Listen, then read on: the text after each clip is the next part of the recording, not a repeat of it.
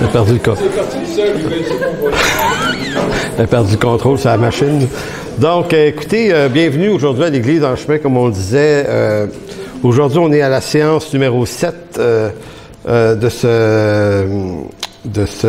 cette prédication, de cette série. Bon, c'est ça le mot que je cherchais. Et j'ai intitulé ce message « Jean-Baptiste, le plus petit dans le royaume des cieux ». C'est pas exactement comme ça que c'est écrit dans le texte qu'on va lire un peu plus tard, mais j'ai voulu volontairement modifier l'idée. On va comprendre tout à l'heure pourquoi.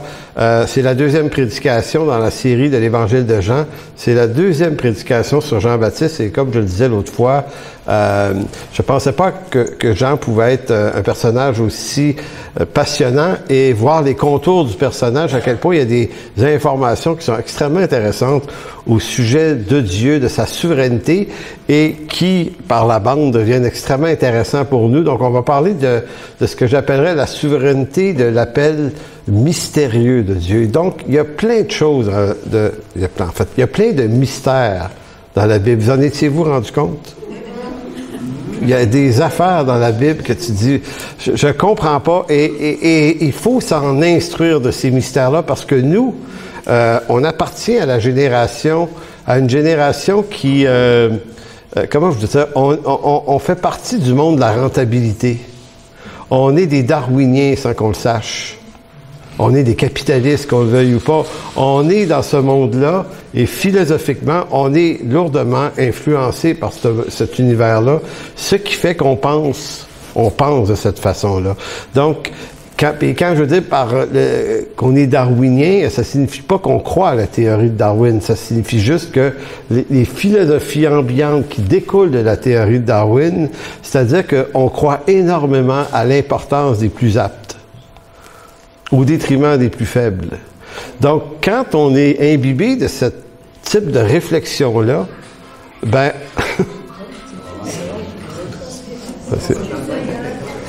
ça serait intéressant faut mettre des téléphones à off. Collectivement, je veux dire. Donc on est imbibé de ces théories-là. Donc, pour nous, là, la rentabilité des choses, la rentabilité du temps, la rentabilité des personnes, l'utilité qu'ils ont, les plus utiles, les moins utiles, on vit de cette façon-là, on pense de cette façon-là, qu'on le sache ou pas. Donc, lisons Jean chapitre 1, les versets 6 à 9.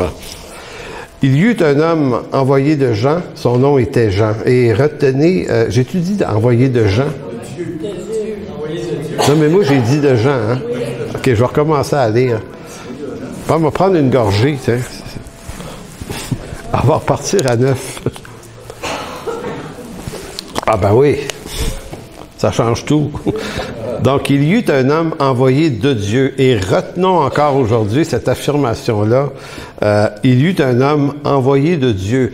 Ça a l'air de rien dire de plus que ça, mais en fait, ça signifie beaucoup de comprendre que tous les appels dans l'Écriture, toutes les vocations sont toujours envoyés de Dieu. On ne se choisit pas soi-même dans l'œuvre de Dieu. Et toutes les fois qu'un homme est appelé de Dieu, il va faire exactement l'œuvre pour laquelle il est appelé.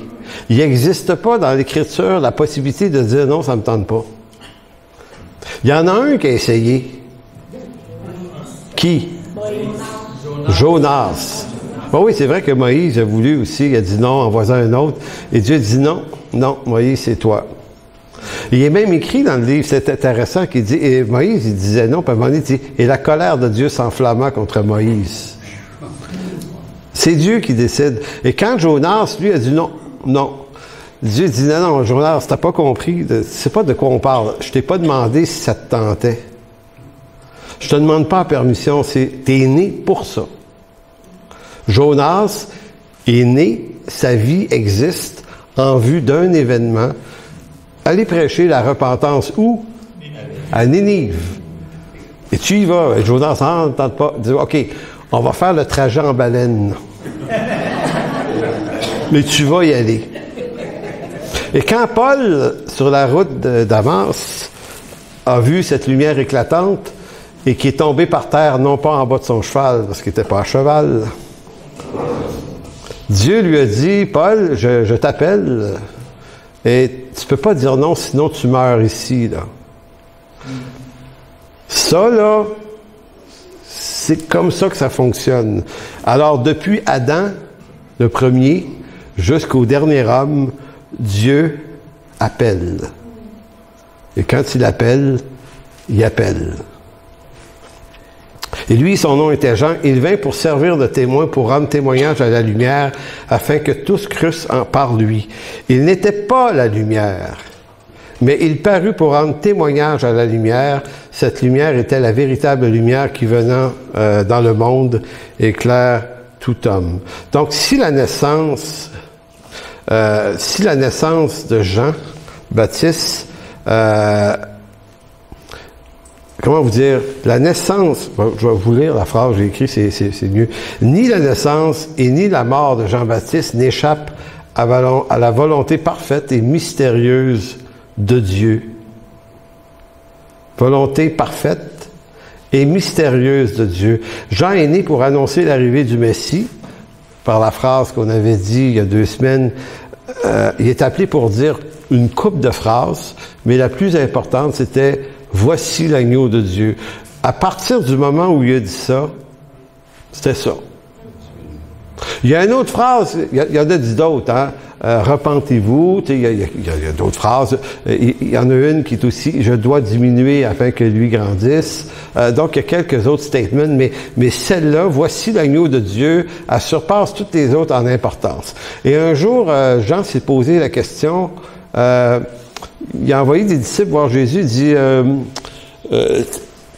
puis c'est très, très humain, sa réaction, c'est, allez donc demander à Jésus si c'est lui, ou doit-on en attendre un autre? Tu dis, Jean,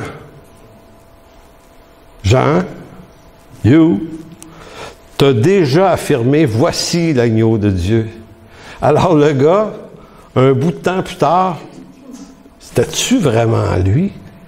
Allez donc lui demander. Et là, quelle est la réponse de Jésus? Jésus il dit, OK, retournez voir Jean, puis allez lui dire ce qui est en train de se passer. Puis Jésus va parler d'Ésaïe 61, que les aveugles retrouvent la vue. Allez juste dire ça à Jean, puis c'est tout. Fait que Jean, il s'est trompé aussi dans cette affirmation-là. Il est comme nous. Pourquoi Jean se pose la question, en fait? Ça vaut la peine de se poser la question, pourquoi Jean s'est posé la question. Ouais, c'est ça. Je veux dire, c'est bizarre comme phrase. Alors, Jean se pose la question parce que, comme nous, lorsqu'il lit les affirmations de l'Ancien Testament qui annoncent la venue du Messie, c'est rempli d'images énormes. Faut comprendre les styles littéraires, les genres de la littérature de l'Ancien Testament. Dieu nous parle avec énormément d'images rocambolesques. Tu sais, on parle il y a toutes sortes d'affaires, il y a des animaux, il y a les montagnes qui éclatent. Tu sais, la venue du Messie, là, c'est annoncé comme une pétarade. Fait que c'est sûr que Jean, lui, il dit, OK, voici l'agneau de Dieu, sur le coup, ça se dit bien. Puis après ça, est-ce que le gars, il attend un spectacle extraordinaire de phénomènes sociologiques ou de tremblements de terre? Parce que c'est de cette façon-là qu'est imaginé la venue du Messie. Est-ce que c'est exagéré dans l'Ancien Testament, la façon dont c'est présenté? Non. Ça s'appelle un genre littéraire, apocalyptique, qui est connu dans le monde juif de l'époque. C'est comme ça qu'on décrit les choses. C'est pas pour rien que le livre de l'Apocalypse réutilise toute cette série d'images-là. Donc, la question qui nous interpelle ce matin, là, je fais ça manuellement, et là, quand je pèse, ça va toujours un petit peu trop loin. Donc, la question qui nous interpelle aujourd'hui concernant la mort de Jean-Baptiste est la suivante. Pourquoi Jésus ne fait rien pour le libérer de la prison et de la mort? Jean-Baptiste, il est arrêté par Hérode, mis en prison, éventuellement il se fait couper la tête. Bon, si j'avais été Jean-Baptiste, j'aurais envoyé mes serviteurs, parce que Jean avait des disciples aussi, aller voir Jésus, puis lui dire, écoutez, allez donc lui passer le message que je suis en prison, là, puis que s'il est le Messie, je sais pas, Peux-tu faire quelque chose? Pas le fun ici. Jean n'a jamais cette question-là. Et Jésus, de son côté, fait absolument rien pour libérer Jean de sa prison. Quand je vous dis que c'est mystérieux, c'est parce que quand nous, on regarde l'œuvre de Dieu dans notre génération, à nous, en tant que darwiniens et capitalistes, nous, on dirait, hey, on va faire des marches là-dessus, là. On va aller marcher devant le Parlement, relâcher Jean-Baptiste.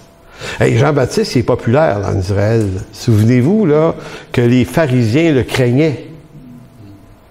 Tu sais, quand Jésus, quand ils vont vers Jésus poser la question de quelle autorité il dit ces choses, et Jésus, plutôt de répondre, dit, ah, je vais vous répondre par une question, par qui Jean a-t-il été envoyé? Puis il n'ose pas répondre.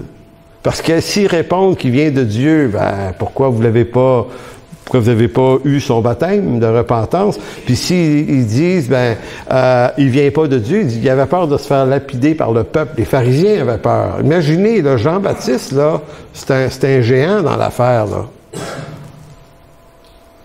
Maintenant, il est en prison. Et ça aurait été intéressant d'essayer de tout faire pour le libérer, voyant la pesanteur que l'homme représentait. Et il n'y a personne qui a fait cette tentative-là. Et ça devrait nous parler, nous, sur ce qu'est la persécution. Il y a quelque chose de mystérieux dans l'appel de Dieu qui fait que les choses vont arriver. Notre naissance va arriver, notre vie, notre appel, notre destinée et notre mort aussi. Puis c'est tout. Puis c'est comme ça que ça marche avec le Seigneur. Donc, je vous fais tourner dans un texte de la Bible, Matthieu 14, verset 12. Donc, les disciples de Jean vinrent prendre son corps et l'ensevelir. Évidemment, il manquait un morceau. Hein, vous vous souvenez que s'était fait couper la tête. Ils allèrent l'annoncer à Jésus et on va regarder la réaction de Jésus parce que Jean-Baptiste, c'est quand même son cousin. Là. À cette nouvelle, Jésus partit de là dans une barque pour se retirer à l'écart dans un lieu désert.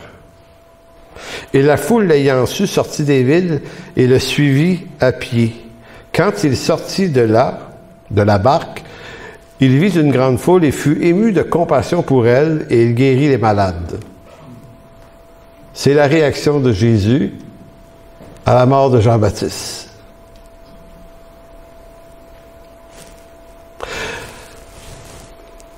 La mort soudaine de Jean-Baptiste ne semble pas avoir un effet particulièrement émotif sur Jésus. Comme si l'événement s'inscrivait pour lui dans une espèce de continuité du dessein divin. Par contre, Jésus a eu une émotion pour la foule qui était vivante. Il fut ému de compassion pour les... Fait que moi, à un moment donné, cette semaine, je me dis, c'est quand même fascinant. Il n'y a pas eu d'émotion pour Jean-Baptiste, mais il y a eu une émotion pour la foule. Le but de cette prédication-là n'est pas de vous répondre pourquoi. Parce que le texte ne le dit pas. Il y a plein de personnages comme ça dans l'Écriture qui ont des appels particuliers. Jean-Baptiste en est un. Il naît. Il y a un certain nombre de... Comme j'expliquais il y a 2 semaines, c'est comme une pièce de théâtre où le metteur en scène lui dit « OK, à tel moment de la pièce, tu rentres puis tu dis telle affaire. Trompe-toi pas, là. Tu parles après lui, puis avant lui. C'est là. Puis tu dis après, j'ai-tu d'autres phrases? Je me suis déplacé, voilà, là, je te cite. Non, tu as juste une phrase à dire, puis après ça, après ça quoi? Tu verras. C'est étrange, c'est mystérieux. Parce que, encore là, on est des capitalistes. Moi, dans mon esprit à moi, j'aurais dit, Seigneur, Jean-Baptiste, il me semble que c'était un atout. C'est une carte gagnante. pas utile qu'il est en prison, lui. Hey, il est aimé, il est craint de la foule. Ça ouvre des portes, un gars comme ça, là. Parce que nous, on pense toujours à efficacité. Réveil, comment on va faire arriver les affaires. On est dans le planif des choses. Donc, et vous en avez un autre gars comme ça, un peu plus tard, Étienne. Étienne. Dans Acte 6, on le rencontre. Il devient un des diacres, homme rempli d'Esprit Saint et de sagesse. Y en a-tu des tonnes comme ça? D'Esprit Saint et de sagesse. Au chapitre 7, il meurt. Là, je suis le Seigneur. Tu as besoin d'une petite formation en marketing. Marketing. Ceux qui ont vu le film. Il me semble que, Seigneur, tu n'as pas catché une affaire, c'est que pour réussir dans la vie et dans son appel, on ne laisse pas mourir nos meilleures cartes. Jean-Baptiste, de c'est Étienne. Et non seulement Jésus a rien fait pour le sauver, Étienne, mais dans Acte 7, 55, au moment où il est en train de mourir, il leva les yeux au ciel et il vit la gloire de Dieu. Étienne, ça, il a vu la gloire de Dieu et Jésus debout à la droite de Dieu. Et je me souviens d'un vieux prédicateur, il y a longtemps, qui avait dit quelque chose de merveilleux. Il dit, tous les textes disent que Jésus est assis à la droite du Père. Il dit, dans ce texte-là, il est debout. Il accueille Étienne. On pourrait dire encore là, Seigneur,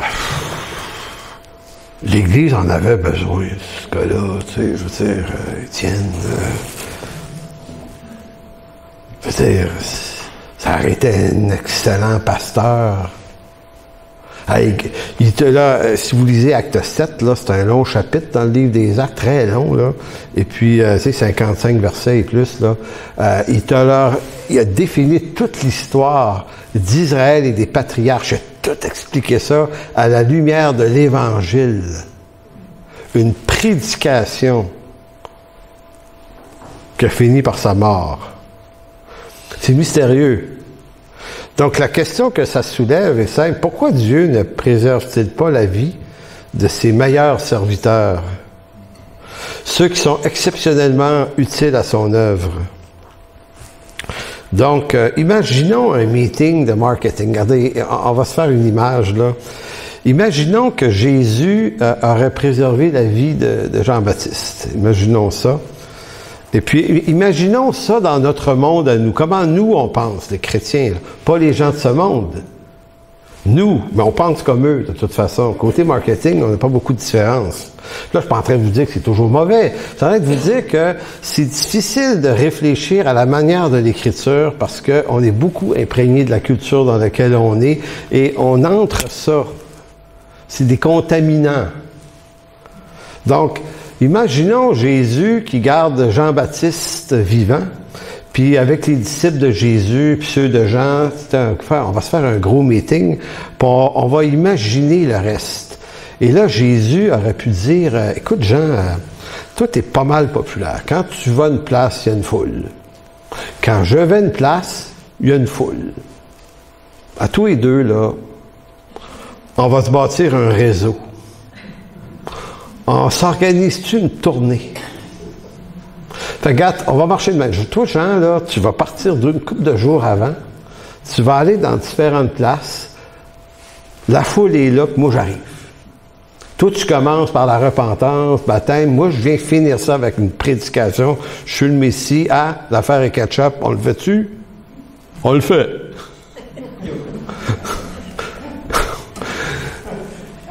C'est comme ça qu'on pense. Et là, on pourrait pousser l'affaire plus loin. Peut-être qu'il y a parmi les disciples, il y en a un petit vite qui aurait pu dire là-dedans, « Hey, moi, là, on va passer une offrande. Hey, 5000 personnes. Ouh. » Un autre aurait pu dire, « Hey, non, on va vendre des billets. » Tant du billet, 5000 personnes, il y a deux frais. Et peut-être qu'un autre disciple aurait dit, « Hey, les gars, j'ai mieux que ça, on va faire les deux. On va vendre des billets, on va passer une offrande. On le fait. C'est comme ça qu'on pense. Peut-être qu'un autre aurait dit, bah, écoutez, moi, je vais m'occuper de la promotion. On va faire imprimer des affiches. On va bâtir une équipe qui va passer avant Jean-Baptiste, qui va annoncer que Jean va être ici, en fin de semaine, puis que Jésus va être là le dimanche. Et là, on va vendre des billets, on va préparer à la place. Promotion. Puis dans la promotion, on va dire promesse de bénédiction. Vous allez être bénis. On va caler la shot d'avant. Il va y avoir des miracles. Vous allez connaître votre destinée. Ça va être écœurant. Est-ce que j'exagère si je vous dis qu'une partie du monde évangélique est dans ce genre de truc-là?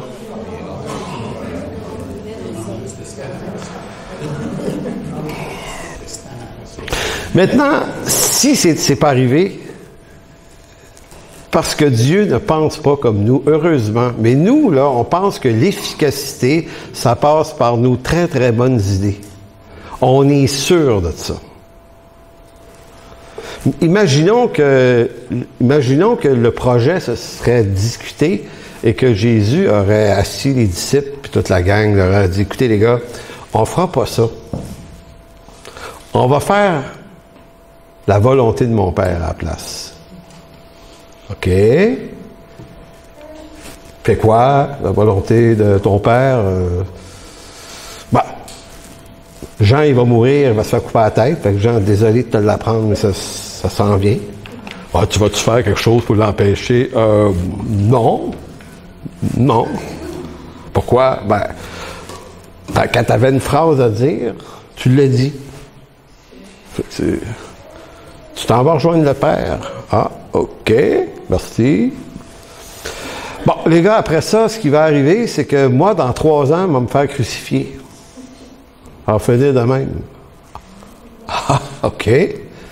Puis nous, dans les années qui vont suivre, vous allez finir pareil. Vous allez tous mourir. Persécutés. Puis toi, Pierre, la tête par en bas.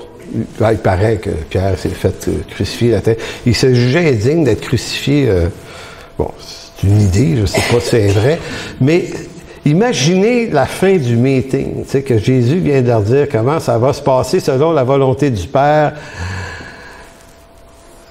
Là, il y en a un qui dit, on le fait. Ça te donne envie de retourner chez vous. Maintenant, au risque d'avoir l'air bizarre, moi, je pense qu'il faut apprendre à réfléchir à l'œuvre de... Voyons.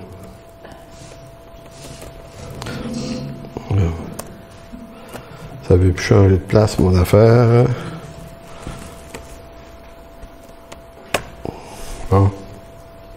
OK, là, ça va marcher. Donc,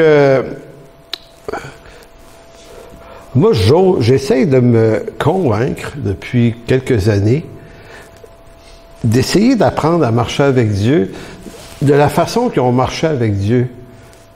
C'est-à-dire d'être absolument convaincu que Dieu est parfaitement souverain. Tournez dans Ésaïe 55, on va avoir un petit aperçu, parce qu'au fond, Ésaïe 55 répond très très bien à la question « Pourquoi ça se passe comme ça se passe? » Et non pas « passe », mais « passe ». Ésaïe 55:8 dit « Car mes pensées ne sont pas vos pensées, et vos voix ne sont pas mes voix, dit l'Éternel.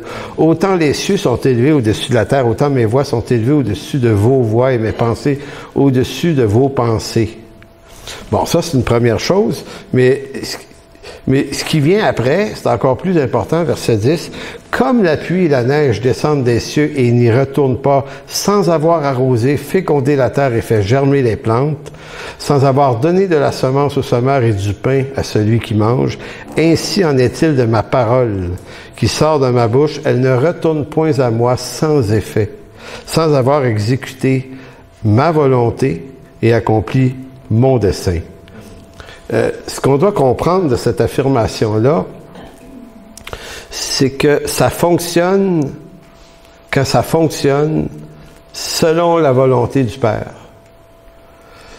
On aura beau ajouter toutes les stratégies qu'on voudra bien, qu'on va faire arriver plein de choses.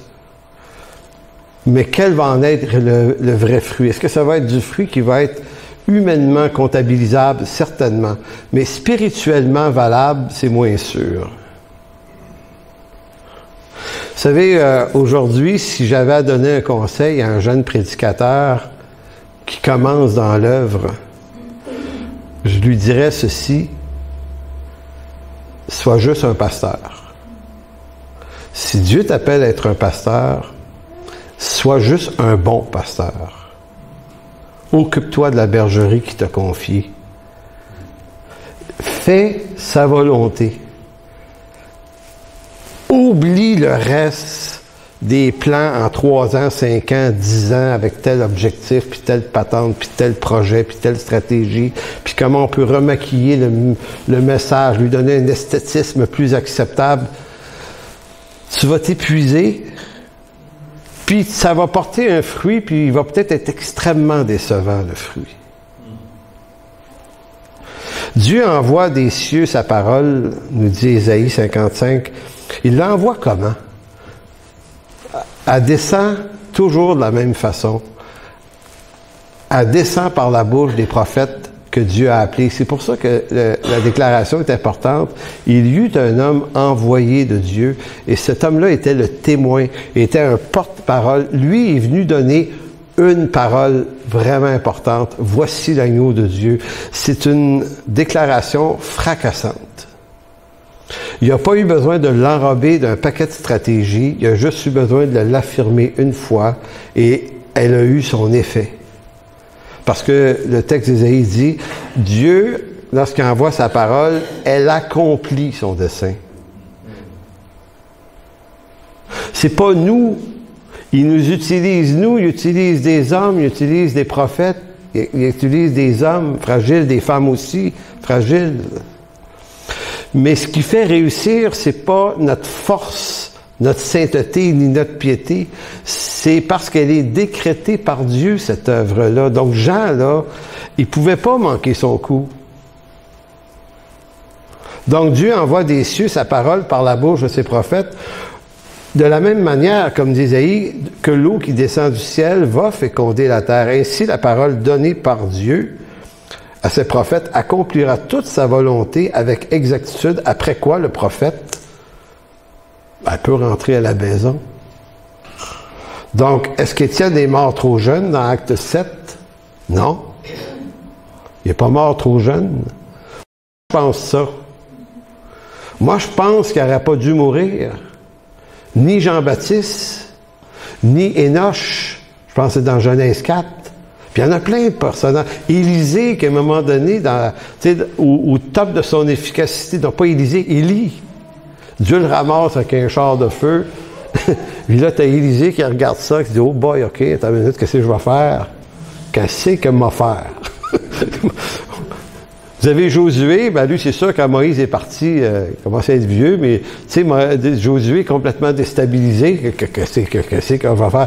Dieu dit, regarde, c'est pas compliqué, Josué, calme-toi. Va lire Deutéronome 11. Dans Deutéronome 11, il est expliqué ce qui va t'arriver. Pas par ta piété, Josué, mais parce que moi, j'ai décrété que tout lieu que va fouler la plante de votre pied en Canaan, je vous le donne. Maintenant, Dieu ne demande pas à Josué d'avoir la foi dans ses godasses. Parce qu'il y a des chrétiens qui le pensent de même. Moi, j'ai entendu une fois des chrétiens au Québec dire, on va aller faire des tournées dans les villages, on va prendre autorité au nom de Jésus. Ça va libérer le village des forces en présence, parce qu'il est écrit que tout lieu où foule la plante de notre pied, Dieu nous le donne. Et moi, j'avais dit non. C'est une promesse qui a été faite pour Israël seulement. Pour Canaan. Maintenant, ça sonne bien.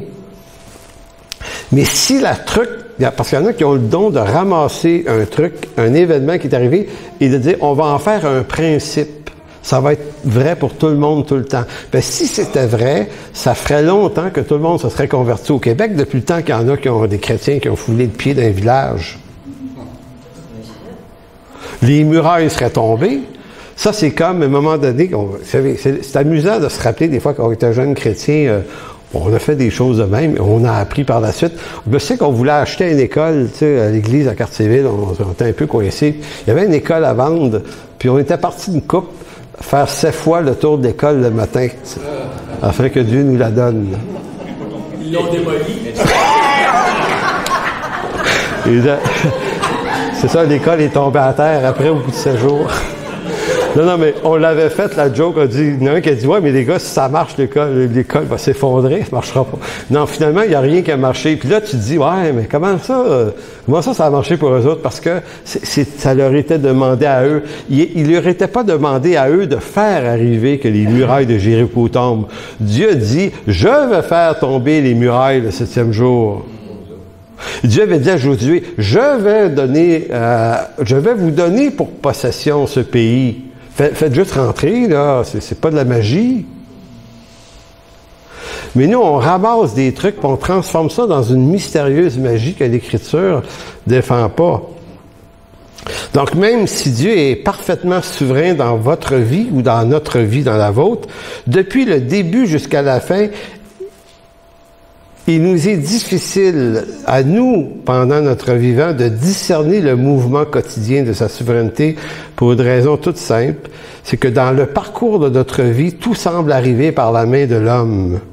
Autant les bonnes choses que les moins bonnes. Vous voyez l'idée, le mouvement de la souveraineté de Dieu, il se discerne mal de notre vivant. De notre vivant, là, des choses arrivent comme des claques sur la gueule, ou des bénédictions. Fait que, c'est ça. Tu sais, ça arrive à mesure. Et dans le mouvement de la vie, on voit plus la main des hommes que la main de Dieu. C'est après. C'est après que là, c'est après que la main de Dieu se discerne dans toutes ces choses, au complet. Et ça, c'est important comme principe parce que ça définit ma vie en ce moment, la vôtre aussi. Vous allez dire, est-ce que c'est juste vrai pour les grands prophètes? Non. C'est vrai pour tout homme. Dieu appelle à la vie tous ceux qui existent.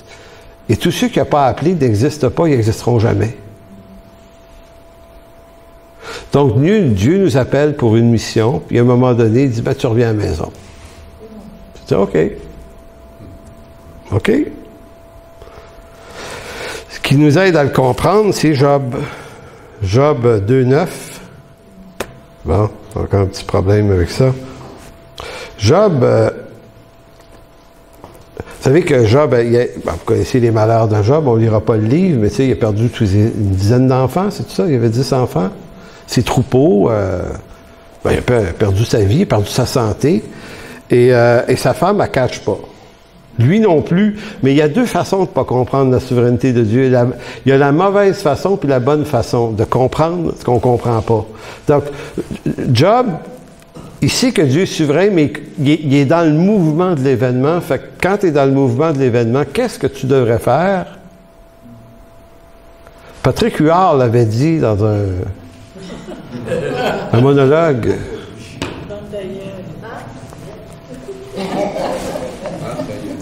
Bon, tout le monde sait de quoi je fais référence.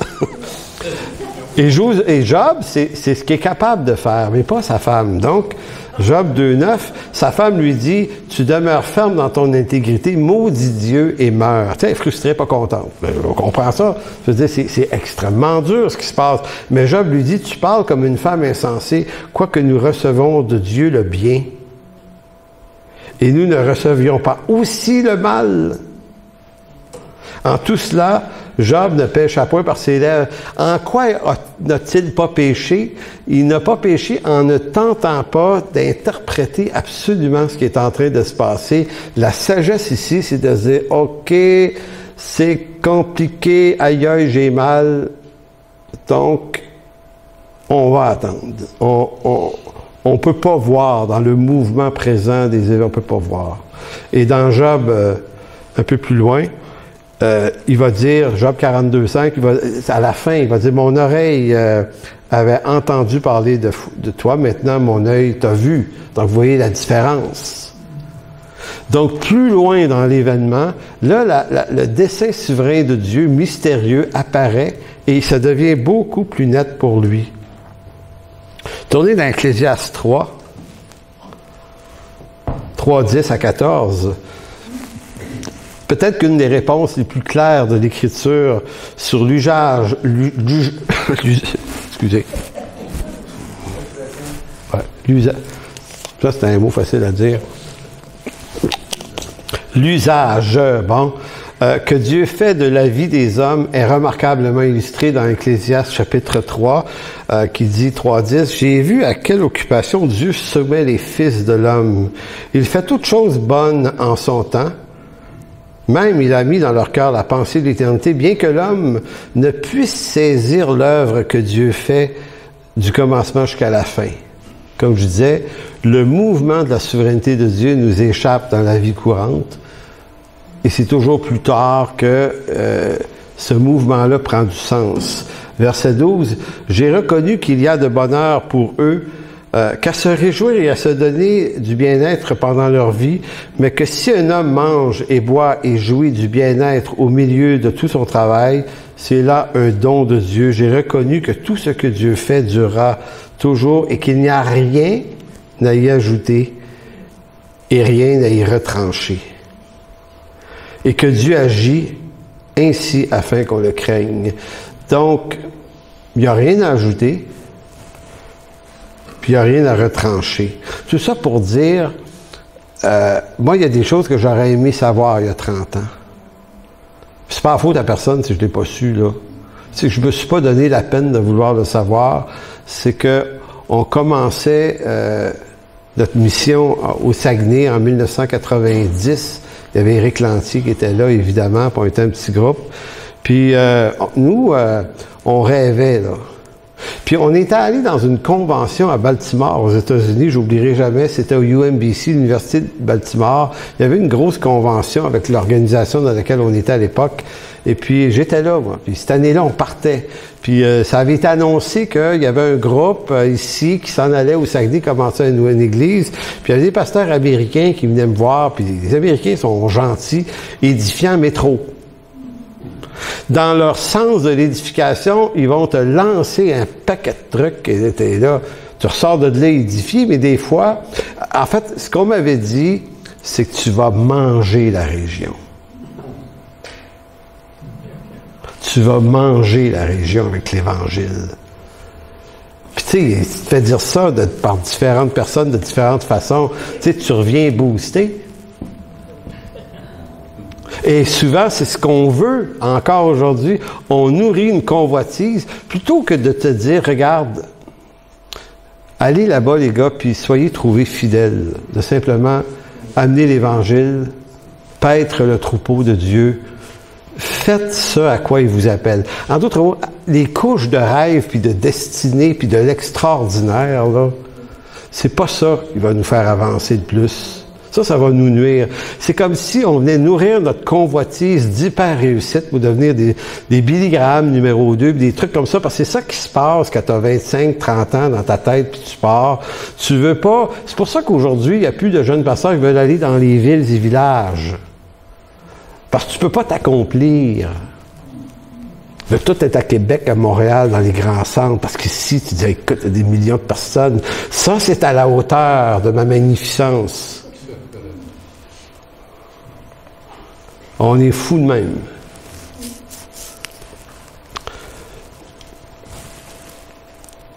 Revenons à Jean-Baptiste. Jésus, un jour, a fait l'éloge de Jean-Baptiste. Matthieu 11, verset 11. « Je vous le dis en vérité, parmi ceux qui sont nés de femmes, il n'y en a point de plus grand que Jean-Baptiste. » Et là, ça pose la question de nos convoitises de réussite. Tu dis, ah oui, mais grand comment? C'est le plus grand, nous dit Jésus. Jésus dit, lui, là, il surpasse tous les prophètes. C'est le plus grand homme né de femme. Et là, nous, dans notre darwinisme, on dit, ouais, mais... Non, je dirais ici plutôt dans notre capitalisme. En quoi ça a été si rentable, sa vie? Il est mort jeune, la tête coupée, Puis il a dit une phrase. Il a dit une couple d'autres, mais voici l'agneau de Dieu. En quoi ça le fait grand, ça? Ça nous amène à comprendre que, effectivement, les pensées de Dieu sont vraiment pas les nôtres. On n'évalue pas les choses de la même façon. Ça continue, cependant, le plus petit dans le royaume des cieux. Donc, le plus petit dans le royaume des cieux est plus grand que lui. Depuis le temps de Jean-Baptiste jusqu'à présent, le royaume des cieux est forcé, ce sont les violents qui s'en emparent, car tous les prophètes et la loi ont prophétisé jusqu'à Jean. Et si vous voulez le comprendre, c'est lui qui est l'Élie qui devait venir, que celui qui a des oreilles pour entendre, entende. Donc je disais que Jean est le seul prophète dans l'Ancien Testament et le seul homme prophétisé par des prophètes. Les prophètes sont appelés à mesure qu'ils arrivent. Tu comprends qu'ils sont appelés, Dieu le dit là, mais imaginez être un homme annoncé d'avance. À part Jésus, il y a Jean-Baptiste. That's it. C'est pas rien, là. C'est pas rien, là. Tu sais, de pouvoir te promener et te dire, hey, moi, je sais pas vous autres, là, mais moi, Ésaïe, il y a 9 siècles. De qui il a parlé? De toi? De toi? Non. Parler de moi. C'est quand même pas rien. Donc, le plus petit dans le royaume des cieux est plus grand que lui. On peut se casser la tête de bien des façons à dire qu'est-ce que ça voulait dire. Puis il y en a qui ont dit ah ouais, mais peut-être que finalement il y a des obéissances, puis il y a une petite place en haut, puis tu sais, puis moi je me sentirais mal d'être plus grand que Jean-Baptiste au ciel. Je sais pas ce que vous comprenez là, dans le royaume de Dieu. Tu sais, je sais pas moi si on transfère ça en maison là. Tu sais, Jean 14 veut préparer une maison. En fait, c'est pas des maisons hein, pour ceux qui demeurent là. Mais imaginez là que tout a belle grosse maison, puis Jean-Baptiste, c'est, je sais pas, une vieille roulotte, là, c'est, entre 2-3 sapins, là, c'est. Tu lui dis, ouais, mais tu sais, toi, tu t'arrangeais très bien avec les sauterelles, là, puis les abeilles, le miel, faut être bien là, Jean. Non, c'est une niaiserie que je dis là, mais imaginons que, tu sais, on soit tous mieux organisés que Jean, parce que Jean, on va dire, il est le plus petit dans la gang. En fait, c'est pas dans ce sens-là que Jésus parle. Bien que Jean fût devant Dieu le plus grand des hommes à être né de femme et avoir foulé cette terre, parce que son appel d'être le précurseur du Messie ne trouve rien de comparable chez aucun autre des prophètes, sa grandeur à lui ne dépasse pas pour autant ceux qui hériteront du royaume de Dieu. C'est une façon de dire que la gloire d'appartenir au royaume des cieux, même dans un corps glorifié pour le plus insignifiant d'entre nous, est de loin plus glorieux que la grandeur de l'appel terrestre de Jean-Baptiste sur cette terre. Je m'explique. C'est que Jean-Baptiste était regardé avec étonnement, avec crainte, avec grandeur. C'est un grand personnage. Quand on dit que des foules accouraient partout où il allait, il faisait craindre le roi, puis pas les prophètes, mais les prêtres, les sacrificateurs, les scribes. Écoutez, un gars en poil de chameau. Il a fait trembler Israël au complet. Donc, on le regardait avec magnificence, cet homme-là. Et ce que Jésus est en train de dire, il dit, voyez-vous à quel point cet homme-là est magnifique? Ben, vous, dans le royaume de Dieu, votre corps glorifié va être de loin supérieur à ce que vous apercevez ici. Même le plus petit dans le royaume de Dieu va être glorieusement plus grand que Jean dans cette condition-là. En d'autres mots, il parle de Jean dans sa fonction terrestre. Évidemment. Mais Jean est aussi un élu. Donc, quand il va apparaître dans la gloire de Dieu, il ne sera pas plus petit que nous autres. Dans cette posture-là. Vous voyez un petit peu l'idée? Donc, tout ça pour dire qu'on ne se prépare pas soi-même à l'œuvre de Dieu. Je vois ça souvent passer. Réveillez-vous. Êtes-vous prêt? Êtes-vous prêt? Êtes-vous prêt à quoi? il arrive ça. Oui, êtes-vous prêts? Ben, comment tu vas être prêt? Tu sais, est-ce qu'Israël a reçu des prophètes avant que Jésus arrive? Êtes-vous prêts? Êtes-vous prêts à quoi? Le Messie s'en vient. Ah oui, où ça? Il est là, ils ne le voient même pas. Ils ne sont pas prêts pantoute. Il n'y a personne qui n'a jamais été prêt. L'œuvre de Dieu nous surprend tout le temps. On n'est pas prêt. Maintenant, on doit se garder en relation avec Dieu, on doit se garder éveillé, évidemment. Tu sais, on n'est pas là pour s'endormir. Évidemment, on doit se garder vivant pour Dieu. Mais la première leçon ici, c'est que on ne se prépare pas. On ne se prépare pas à l'œuvre de Dieu. L'œuvre de Dieu nous arrive. Combien de fois entendons-nous ces prédicateurs dire de se préparer à tel ou tel événement qui s'amène dans le monde? Dans bien des cas, se tenir prêt présuppose que l'arrivée des événements divins dépend de la qualité de la foi de ceux qui l'attendent.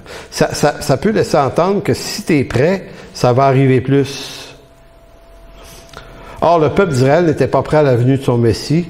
Il était tout simplement dans l'ignorance de sa venue soudaine, même si sa venue avait été annoncée d'avance. Ce fait semble anodin, pourtant, il ne l'est pas. Une majorité des chrétiens croient que l'engagement du mouvement dans l'œuvre de Dieu, passe par leur piété, leur courage, leur prière et leur action. Les réveils, par exemple. Parce que c'est comme ça qu'on aime penser que les choses arrivent. Si c'est arrivé, c'est parce qu'on l'a mérité sur notre fond de piété. Maintenant, quand Pierre et Jean sont arrivés au temple, juste après la Pentecôte, ils ont vu un paralytique qui leur quêtait de l'argent. Ils ont dit, on n'a ni or ni argent, mais ce qu'on a, au nom de Jésus, on va te le donner, lève-toi et marche. Et là, et Pierre a cette rhétorique, ou cette réplique, je dirais plutôt après, il disait, on voudrait quand même pas que vous pensiez, parce qu'il parle à la foule qui est étonnée, que c'est arrivé par notre propre piété. C'est pas notre piété qui a fait arriver ça. C'est le Seigneur lui-même, parce que c'était sa volonté.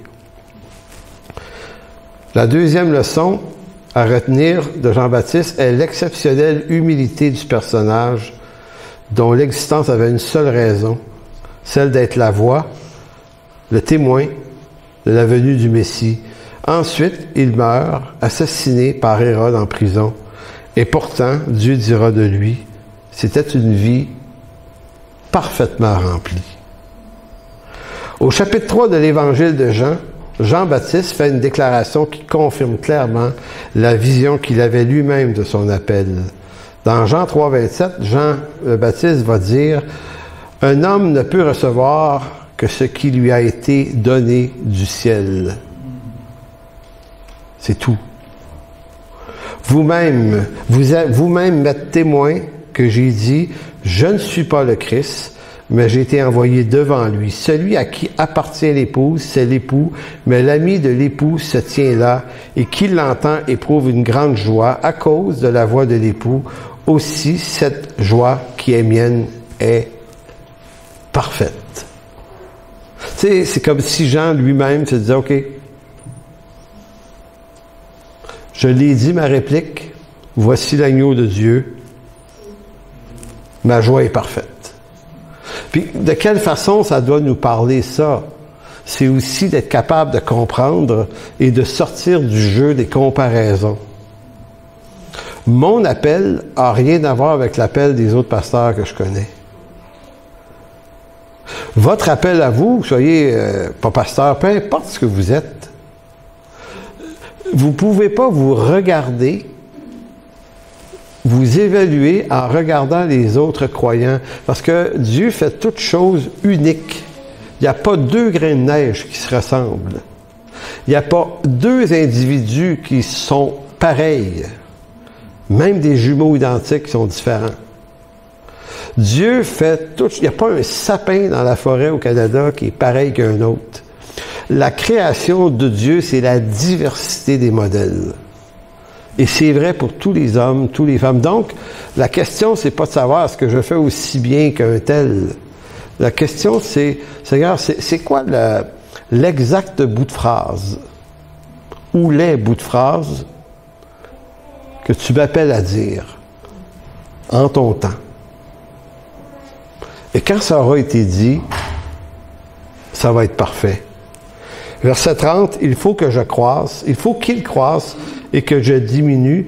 Celui qui vient d'en haut est au-dessus de tout. Celui qui est sur la terre est de la terre. Il parle comme étant de la terre. Celui qui vient du ciel est au-dessus de tout. Donc, comme Jean-Baptiste, nous ne sommes pas appelés à tout faire. Parce que c'est comme ça qu'on projette les jeunes ouvriers implanteurs. Il faut qu'ils soient des pasteurs, des évangélistes, des gens qui font de la cure d'âme. Il faut qu'ils soient des stratèges, il faut qu'ils soient des planificateurs. Il faut que tu leur mets une liste de trucs. Et après ça, on se demande pourquoi il n'y a pas beaucoup de jeunes aujourd'hui qui veulent être pasteurs, tu sais, parce que toutes les dénominations ont le même problème. Il n'y a pas de relève. En fait, il n'y a probablement pas de relève au type de relève qu'on voudrait fabriquer. Mais peut-être que si on revenait à la simplicité de l'Évangile, puis on disait, regarde mon grand, si tu es appelé à être pasteur, on va être avec toi là-dedans, là. Puis on va te montrer l'art du métier pastoral. Puis c'est ça ton appel, ben c'est ça que tu vas faire. C'est juste ça que tu vas faire. Puis tu vas être bon dans ça, parce que Dieu t'envoie pour le faire, comme il a envoyé les autres avant. Conclusion. La question que je peux me poser après cette prédication est très simple. Quel genre et quelle force, ou de quelle force est la lumière que Dieu veut que je sois? Parce que Jean-Baptiste, il est dit de lui qu'il n'était pas la lumière. Il était venu porter témoignage à la lumière. Maintenant, nous, on n'est pas des lumières. Et vraiment pas des fois. Alors, pour utiliser l'expression québécoise. Mais on n'est pas appelé à être la lumière, on est juste appelé à être le reflet de la lumière. Donc c'est la lumière d'en haut qui reflète sur nos vies. Et ça, c'est notre appel à tous, mais ça se compare pas. Jean n'était pas la lumière, mais Jésus était la vraie lumière. Nous, tant qu'à nous, comme Jean, nous ne sommes que les reflets de cette lumière. Donc il existe peut-être deux sortes de lumières dans la Bible. Je vous nomme quelques noms, puis on va terminer là-dessus. Il y a ce que j'appellerais les grandes lumières. Les grandes. Il y a des gens, il y a des hommes, tu sais, Moïse, grande lumière. Hein? On pourrait dire de certains prophètes comme Ésaïe, grande lumière, grande lumière. David, grande lumière. Puis plusieurs autres personnages dans l'Ancien Testament. Dans le Nouveau Testament, Pierre et Paul. Paul, grande lumière. Follow spot, là, lui, là. Hey, c'est éclairant de lire, lui. Pierre aussi. Et Jean, grande lumière. Pas Jean-Baptiste, mais Jean. Et les autres apôtres, pas trop. Matthieu, oui, écrit un évangile. T'en as une couple là-dedans. Tu te dis, coudonc, ils sont où après? Vous avez Étienne, une grande lumière aussi. Tu sais, prêcher un message extraordinaire dans Acte 7, il est mort après. Fait que ça, il y a des grandes lumières, mais il y a dans l'Écriture ce que j'appellerais des lucioles. Et ils sont pas moins importants.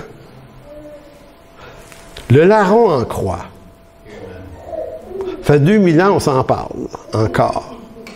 Ce gars-là, qui se tourne vers Dieu dans un moment étonnant, en train de mourir, c'est une luciole. Lazare, l'ami de Jésus, il meurt et ressuscite. C'est tout. Tu dis, as-tu d'autres choses à faire, Jésus? Faire d'autres choses? Non, c'est ça. Qu'est-ce qui va arriver par la suite? Ben, tu vas quand même mourir. Là. Tu peux pas mourir, tu vas mourir. Ah, OK. Marthe et Marie, c'est des lucioles. Petit rôle à jouer, c'était là. Marthe qui n'est pas contente, c'est son rôle, elle n'est pas contente, mais son mécontentement fait dire à Jésus des choses extraordinaires. Donc c'était utile. Vous avez Zachée, Zachée qui avait des dettes, il dit, OK, je vais rembourser tout le monde 4 fois. Nicodème aussi, le prêtre, pas le prêtre, mais le pharisien, qui vient voir Jésus, qui lui sent quelque chose. Vous avez une couple de paralytiques et de boiteux aussi dans les lucioles. Tu sais, des personnages qui apparaissent, petits rôles. On pourrait ajouter Siméon et Anne. Tu sais, ces deux vieux personnages ça dans l'évangile de Luc, si ma mémoire est bonne, qu'eux autres attendaient la promesse du Messie. Puis, fait que tu dis, ils sont nés, ils existent, pourquoi eux autres? Ben, t'as l'impression qu'ils ont vécu peut-être une super bonne vie, là, mais ils ont vécu pour pouvoir prendre bébé Jésus dans leurs bras. Un court instant. Puis après ça, ils disent quoi? Oh, OK, on peut s'en aller maintenant. On a vu la promesse d'Israël. Hey, t'es né pour ça. Tenir un bébé dans tes bras pas longtemps. Fascinant. Il y a le centenier romain dans l'évangile de Matthieu. Tu sais, cet homme qui dit, viens, dis seulement une parole, mon serviteur. Tu sais, une petite lumière de rien. Mais on s'en parle aujourd'hui. Puis pour moi, la luciole la plus importante du Nouveau Testament, c'est la femme samaritaine au puits de Jacob. Elle est la plus extraordinaire des lucioles de la Bible. Pourquoi? Parce qu'elle a tout scrappé sa vie. Écoutez, les relations conjugales, c'était pas son fort. Pas du tout. Pas en tout. C'est le genre de personne, tu dis, bon, il n'y a rien à faire avec elle. On se dérangera pas pour elle. Et il y a un chapitre de l'Évangile de Jean, le chapitre 4, qui est consacré à la discussion extraordinaire que cette femme-là a avec Jésus, qui amène Jésus dans son village et faire dire aux citoyens de son village, « Hey, wow! Hey! » Il dit, maintenant, on ne croit pas à cause de ce que tu nous as dit de lui, on croit parce qu'on l'a rencontré. Écoutez, cette femme-là, qui ce matin-là se doutait jamais de sa vie, puis en plus, c'est une Samaritaine, une demi-juive, donc c'est méprisé. Elle a tout contre elle. Elle a tout contre elle. C'est pas supposé de marcher. Et pourtant, ça marche. Puis c'est parfait. C'est extraordinaire, puis c'est parfait ce que Dieu a fait avec elle. Donc, quand on regarde les grands personnages, les grandes lumières, on se dit « Ah, c'est décourageant, hein, pas une grosse lumière, moi je suis pas une 100 watts, blablabla. » Et après ça, tu dis, on va regarder les lucioles, puis on va se rendre compte qu'il y a beaucoup plus de lucioles que de grandes lumières. Et si vous avez l'impression d'être une demi-luciole, dites-vous que plus vous allez être dans un lieu où il fait noir, qu'il y a des ténèbres, ben une luciole, même dans la forêt, ça éclaire. Amen. Alors, merci, Père, de bénir cette parole aujourd'hui. Merci pour ta bonté. Merci pour ta fidélité. Merci parce que tu fais toutes choses bonnes en ton temps, même si nous, ça nous dérange.